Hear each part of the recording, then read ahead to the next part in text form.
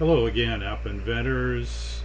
This is one of my methods to draw an arc on the canvas using the draw point method. You can also use the draw line block.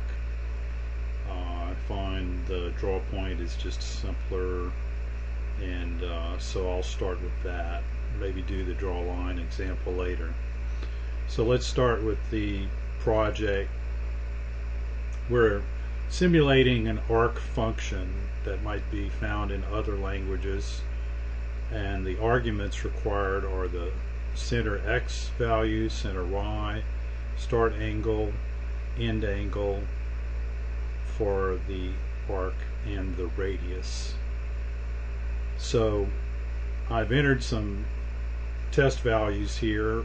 We'll center it at 160, 160 in X and Y, and we will start at the 0 angle, draw it to 90 degrees, and that would be counterclockwise in App Inventor, and the radius will be 100 pixels. So let's draw it.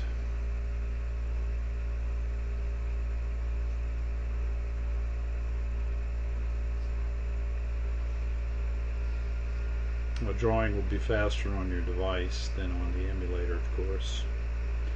And there we have our arc from 0 to 90 degrees with a radius of 100 pixels.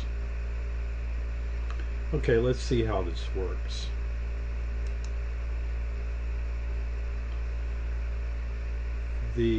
All the values, the 5 values, are used as their text box text values.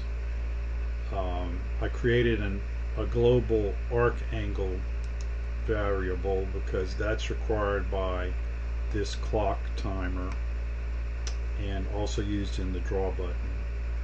So to start, when the draw arc button is clicked, the contents of the start angle text box is stored in arc angle because that will be our starting angle. Then we start the draw angle clock, we enable it, and this is just a loop. Each time we go through, this timer loops through these blocks. We need to test if we've reached the ending angle. So that's why the if block is here. We test is the global arc angle, which we just set, less than or equal to the ending angle. Okay, so our starting angle was 0 and our ending angle is 90, so that's true. So we then draw using sine and cosine. We draw plot the point, which would be on the edge of the radius of the arc. So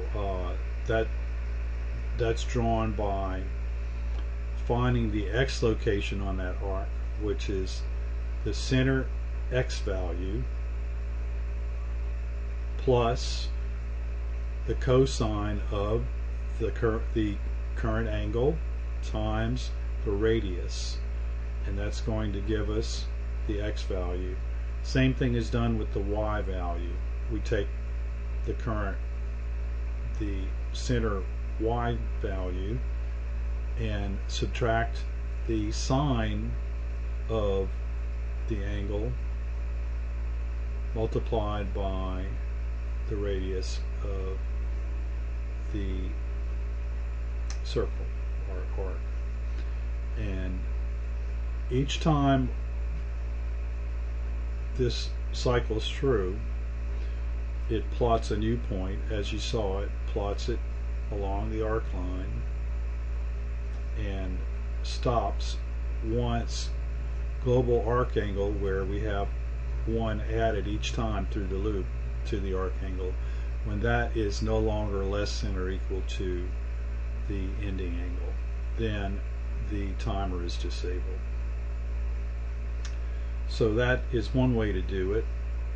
Another way, as I said, would be to use the draw line block, and in using the draw line block you can speed up the performance because you don't have to put your points so close together like we did here. We have to, every degree we have to plot a point, but when you draw with lines you can leave maybe more space, and you could have 2 or 3 pixels in 2 or 3 degrees difference here. So that's it, and happy inventoring.